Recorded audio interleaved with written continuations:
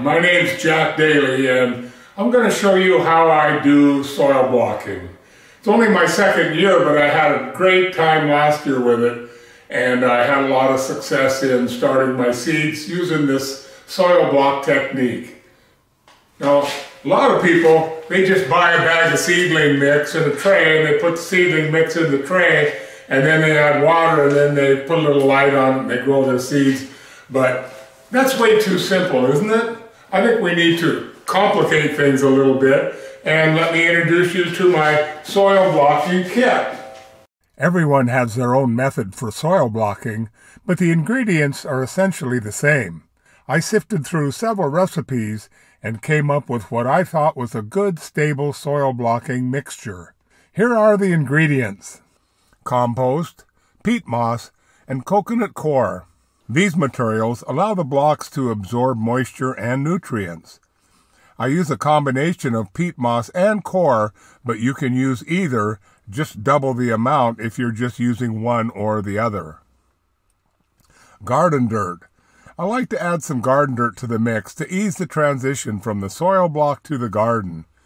It's probably not necessary, but it gives me the comfort of knowing the kids will have some sense of familiarity when they're turned loose in the garden. Next we have perlite. Perlite improves aeration to speed up germination. Perlite is different than vermiculite in that vermiculite retains moisture, while perlite improves drainage. Now here are our nutrients: fish bone meal for calcium and phosphorus, blood meal for nitrogen. Green sand. Green sand consists of mineral deposits from the ocean floor and isn't found in many of the recipes, but it's a great source of potassium.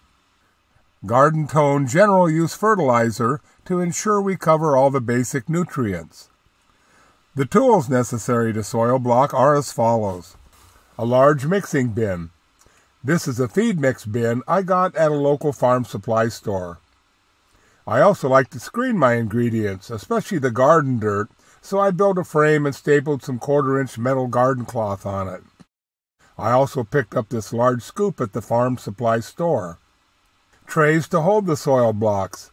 These are cafeteria trays that work perfect for my blocker. They're a little more expensive, but they last for years. The soil blocker. There are two general sizes of blockers, and this one is the 2-inch blocker. There's another one that makes much smaller cubes. These are available on Amazon for about $35. A bucket that measures 1 gallon. You will also want buckets to hold any other ingredients that you're not using directly from the package, such as garden dirt. You may want a large bucket or bag to hold any extra dry mix if you don't use it all at once. A measuring cup. This one measures 1/4 cup. A paint scraper or some way of scraping the excess mix off the bottom of the soil blocker. The recipe for the mix is as follows: 2 gallons each of compost, peat moss, coconut coir, garden dirt, and perlite. If you just use peat moss or coconut coir, you will want 4 gallons. 1/4 cup of garden tone, bone meal, green sand, and blood meal. This amount of soil blocks mixture will provide approximately 250 2-inch soil blocks. Now that we have all of our ingredients ready to go, let's make some blocking mix. First, I like to screen some of my ingredients. Onto the screen goes the garden dirt.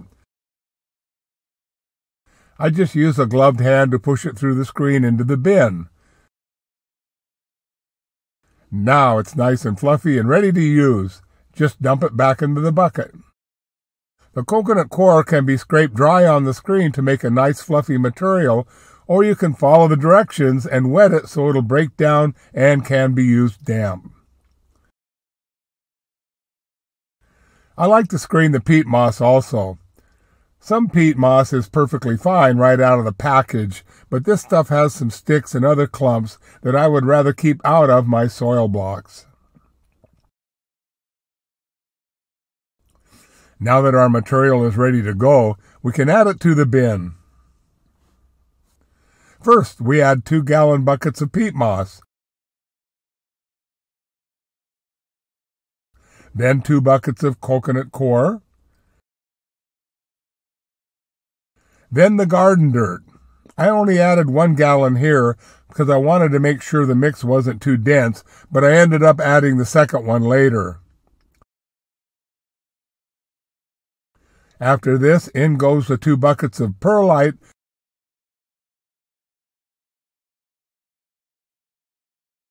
and finally the 2 buckets of compost.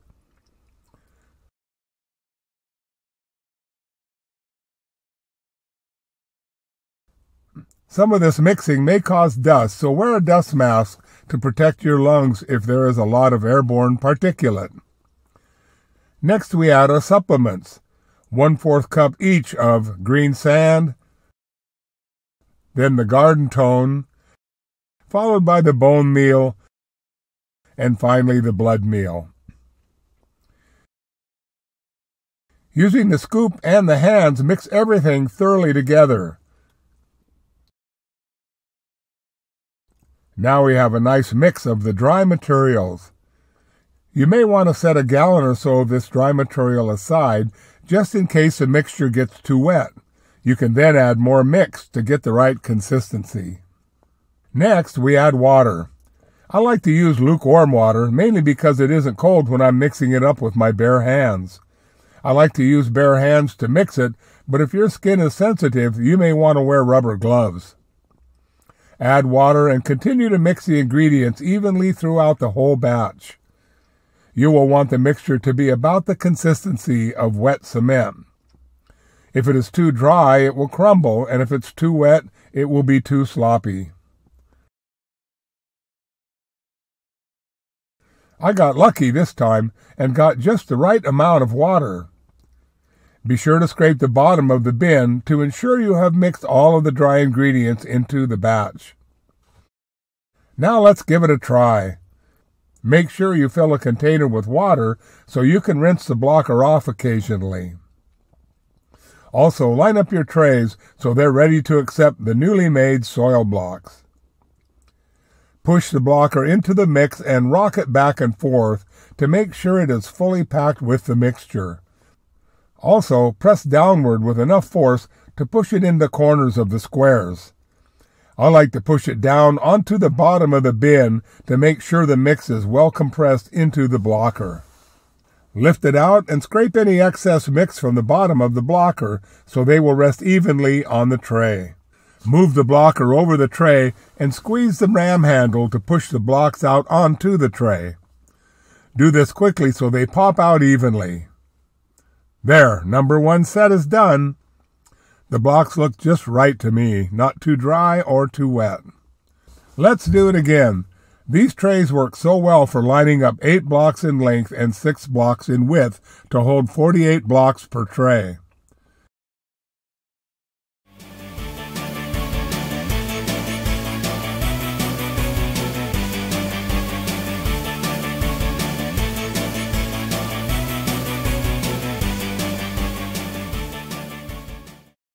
When the mix is almost used up, be sure to save a little to the side for covering the seeds. Now that we've loaded up our trays, we can clean up the mess and start inserting seeds into the depression made by the dibbles in the blocker. We have 4 full trays, and I've set aside another tray that is missing a few blocks because I ran out of mix. That gives us a total of 232 soil blocks. I like to get comfortable and line up my trays so I don't have to get up and down. First, we'll plant broccoli. Just dribble 1 seed at a time into the pocket.